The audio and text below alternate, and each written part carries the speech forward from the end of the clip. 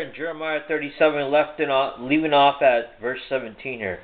Then Zedekiah the king sent and took him out, and the king asked him secretly in his house, and said, Is there any word from the Lord? And Jeremiah said, There is, for he said, Thou shalt be delivered into the hand of the king of Babylon. Moreover, Jeremiah said unto King Zedekiah, What I have offended against thee, or against thy servants, or against this people, that ye have put me in prison? Where now are your prophets, which prophesied unto you, saying, The king of Babylon shall not come against you, nor against this land? Therefore hear now, I pray thee, O my lord the king, let my supplication, I pray thee, be accepted before thee, that thou cause me to return to the house of Jonathan, the scribe, lest I die there. So Jonathan is in prison right now, or he's worse in the prison. He's in a dungeon. Okay, for no reason apparently. He didn't do nothing. All he did was pretty much talk about God, and he got a dungeon.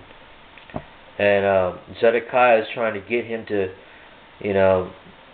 trying to find some dirt on him. And he's saying, why you even put me in here? I didn't do nothing.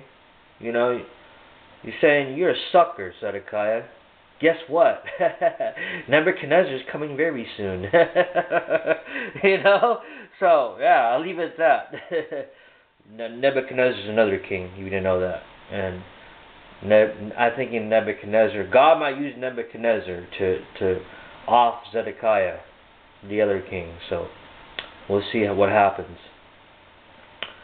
The last verse here, 21.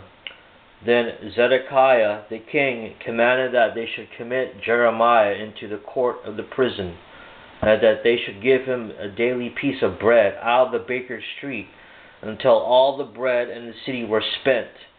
Thus Jeremiah remained in the court of the prison.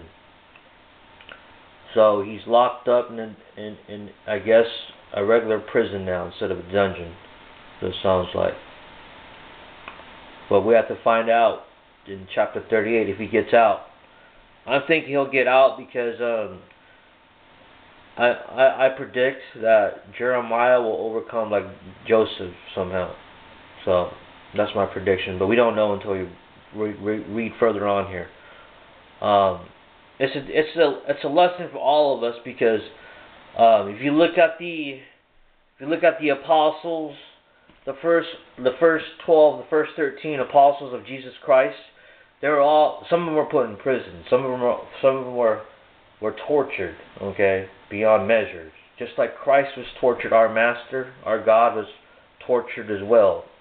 They might end up doing the same thing to people that believe in the faith. We see that already in other parts of the world. Not so much here yet, in our neck of the woods, but we've seen that all over the world, where even places like Russia or China or Nigeria, Somalia,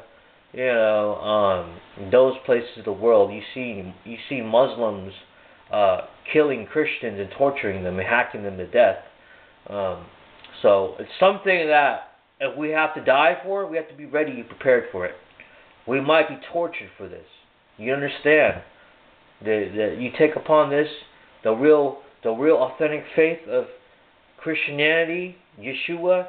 You might. There's something might happen to you that's not good. Okay, just know it is, but it's worth it. In the end, it says to be absent with Him in the body is to be present with Him in the spirit. So that's the word of God here in the scriptures.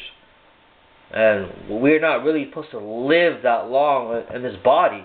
You think about it, it would just be here temporarily, but forever in the spirit. That's forever in the spirit. So that wraps it up for 37 here. And we'll do 38 another day. All right. God bless y'all. Hope you have learned something from me reading the scriptures to you.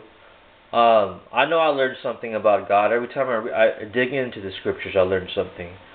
But until the next episode, you guys have another God blessed one, right? Thank you, y'all. Soshi, I'm out. Your host.